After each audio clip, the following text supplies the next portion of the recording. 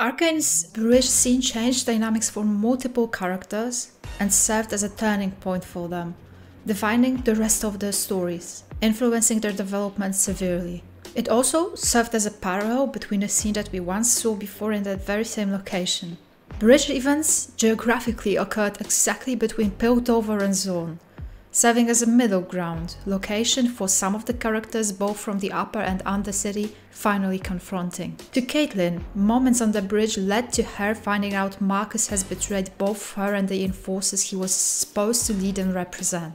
He sabotaged her career, her entire investigation, by pretending to not treat it seriously, by diminishing it, telling her it's not her job to pursue the leads, by covering up for both Silco and Jinx and going as far as willing to actually kill her. It was also the moment when she left the Gemstone, which means her entire Undercity effort has been for nothing. For Marcus, it was the end of his morally grey road, an unfinished story just like his very last sentence. He did not get a proper closure, nor did he get a chance at redemption. Because you surely cannot call a redemption his hesitation before possibly shooting Caitlyn. He died not being able to say goodbye to his daughter and not being able to fix all the mistakes he has made which led to Grayson's death. He died following pointless orders from both sides, not entirely agreeing with either. To Echo, it was a moment when he had to confront Jinx, a person he possibly used to have a crush on as a kid, which League of Legends lore suggests, but most of all a childhood friend, which he now considers an enemy. He also took his very first steps towards Piltover, which eventually might lead to him becoming much closer to it. As it is, Echo serves as a beam of hope for the Undercity, having created a hideout with actual nature in it, free of Zorn's toxicity and pollution, proving how it could potentially be had the Undercity been given a chance by the Council. Bridge confrontation also directly led to him meeting Heimerdinger. Just as Heimerdinger, Echo reached a helping hand to Piltover, a hand that has been refused.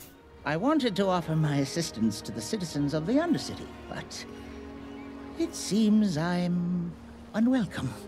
We're having the exact same day. Heimerdinger, after being rejected by the Undercity, found Echo by the river, next to a boat. A symbol of connection between both sides, just as important as the bridge. Echo was not hiding deep in the Undercity, he was just by the shore with Piltover within a reach of his hand. His journey towards peace, towards being given a chance, has begun right there. Jinx, during the bridge confrontation, most of all has felt betrayed. When she entered the location, she was humming the very same song she was singing when her parents died on this bridge in Act 1. Most crucial moment defining her entire personality, perhaps a moment that initiated her mental disorders. That situation was just as important.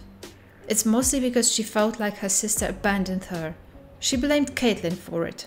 An enforcer that suddenly found herself in Vi's favors, despite the fact that the enforcers killed their parents. She demonized her and saw her as the reason why Vi, in her head, chose someone else over her, when it shouldn't even be a matter of choice. On that bridge, she opened fire towards not only Caitlyn, which given her disorders would have been somewhat understandable, she opened fire towards her own sister.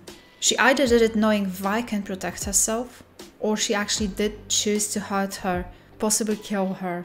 Which leads me to Vi's turning point, maybe even a point of no return. The point of no return represents the precise spot in a story where the major character takes a new and unplanned direction. They make a decision or take an action that is irrevocable. It forever alters their situation, and there's no turning back from it. Vi, that day, on that very bridge, left the Undercity behind. Perhaps unintentionally, but probably forever.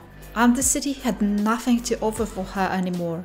Everyone she cared for is either dead, damaged possibly beyond repair, or has betrayed her. Wanda died. Milo and Clegger died. Her parents passed away, so did Benzo. Jinx, by opening fire towards her, proved she partially reached her point of no return. I thought maybe you could love me like you used to. Even though I'm different. which is something I'll discuss in a separate video. Echo, her only childhood friend that's still alive, found himself at the very same path as Vi.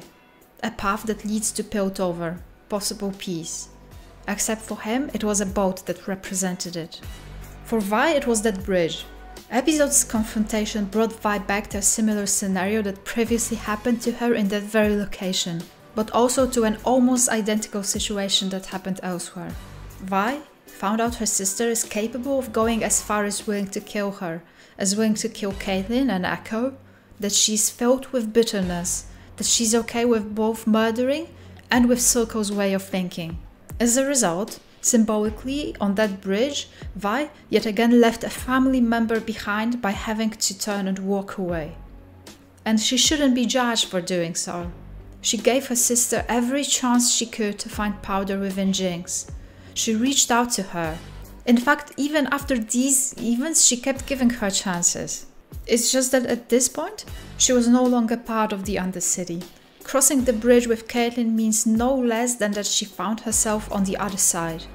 Maybe not quite yet belonging as much as actual Piltovians, but she did leave Zone behind both symbolically and literally. Years ago, when Vi's parents passed away, she had to walk the same steps, except on that occasion she was walking away from Piltover, leaving it behind for years to come. And it was Vander that took her away from it, knowing at the time it's the safest solution. It wasn't a choice she made, it was made for her. Since that moment on, Vander, Powder and Vi were creating a family, a glimpse of happiness in otherwise gloomy Zone.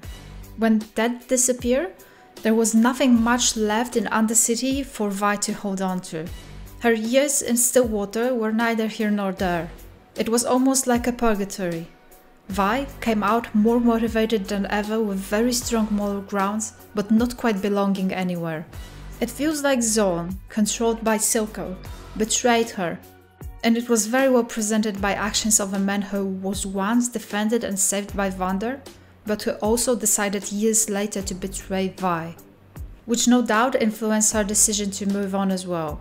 Finding herself yet again on that bridge, except now with Caitlyn and not with Vander, she took a direction opposite to the one she has taken years ago, and this time Vander was replaced by Caitlyn. Caitlyn was in fact previously compared to Vander. Despite it all, I can tell. You have a good heart. You've got a good heart. She said the very same words as he did. She noticed Vi's good heart and intentions. Caitlyn is now very much crucial in Vi's life. She's giving her a sense of comfort and security which was only given to her twice before. By her mother, which Caitlyn was also compared to through Vi's hallucinations, and by Vander, who said the very same words as Caitlyn did, proving they both saw right through Vi's cold and angry exterior. Bridge scene also paraphrased the moment when Silco took Powder in episode 3. Vi, in a moment of anger, grief and desperation, after having lost Vander, rejected Powder, blamed her for what happened, went as far as hitting her. It led to Powder's moment of vulnerability, which Silco immediately used, perhaps in a moment of weakness, perhaps as part of his revenge towards Vander. He took Powder in and transformed her into Jinx right in front of Vi's eyes. She wanted to go back. She wanted to help her, to release her from no doubt evil man's embrace. But she couldn't. She was taken away by Marcus and locked down in Stillwater prison against her will, starting many years of gruesome loneliness, not being able to help Powder, to find her and get her back. While on that occasion the choice to leave was not made by her, it was made for her by Marcus. After the bridge confrontation, Vi chose to leave and walk in the opposite direction. Jinx opened fire towards her, in an act of hatred caused by her own conviction that Vi does not care for her anymore. Beginning of Vi's journey, decision to walk away from Piltover was made by Vander without a doubt to protect her. That day, she left her parents on that bridge. She left a chance of peaceful childhood behind. Later on, after Vander's death, she was taken away from Powder against her will because of a decision made by Marcus. Whether it was a sign of his guilt or a way to gain an asset for himself, it doesn't matter much. She couldn't have changed what happened to her. This time though, she did choose. She chose a way towards the upper city.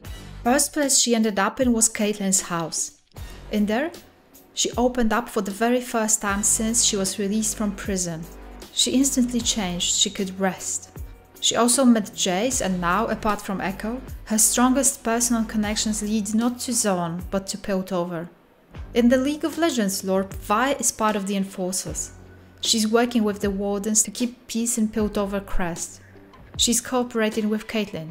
She's Piltover's finest, and that's pretty self-explanatory. It doesn't mean that she walked away from Jinx for good though. It only means that for once in her life she actually made a decision for herself. A decision that was hers to be made and not by someone else. Thanks so much for watching. Do check out my other Arcane video essays. Stay safe. This is Ola from Stop Me O channel. Bye.